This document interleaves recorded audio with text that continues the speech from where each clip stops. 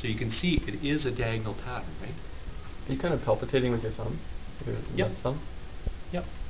I'm guiding the motion, basically, with this hand. Right. I'm allowing the motion to occur in that direction. This hand is doing most of the pressure, right? This hand is just kind of guiding. On the way up, it's my lower hand that's pushing, this hand doing the guiding. Right. Okay. But you can see it, it's a diagonal pattern, right? It's two movements in one. The other diagonal would be elevation with retraction and depression with protraction. Okay, so that's the other diagonal. So if you're looking at from above, that diagonal goes this way, whereas the other diagonal goes this way. Right? So you got the two diagonals.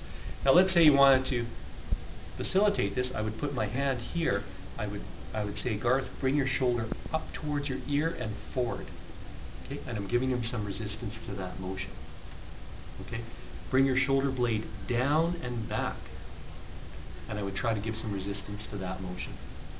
Okay? Bring your shoulder blade up and forward. Now your hand has to be in the position that you can resist that. Right? If it's at the back, it's going to be pretty hard. So it has to be in the direction of movement. Pull your shoulder blade back and down. Okay? Push your shoulder blade up and forward. Okay. So I'm doing some PNF for scapula. If I'm going in the other position, my hand's going to be more at the back, right?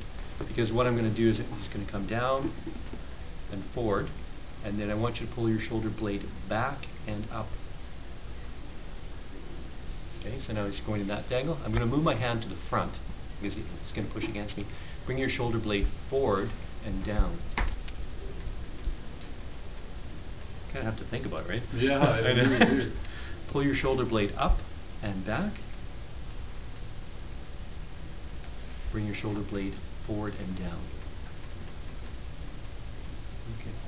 Bring your shoulder blade up and back. Now it's not so much that you're going to be doing this clinically, but it's good to have just the terminology